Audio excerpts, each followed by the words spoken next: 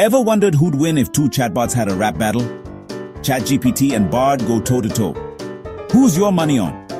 Imagine ChatGPT and Bard as two super smart classmates. ChatGPT is like the one who always explains things in a way that just makes sense. Bard? He's the creative type, loves mixing facts with a little flair. When you ask a question, ChatGPT usually gives you clear, detailed answers, like your favorite study buddy. But Bard? He sometimes surprises you with fun facts or creative twists, kinda like that friend who always has an interesting story. Want code?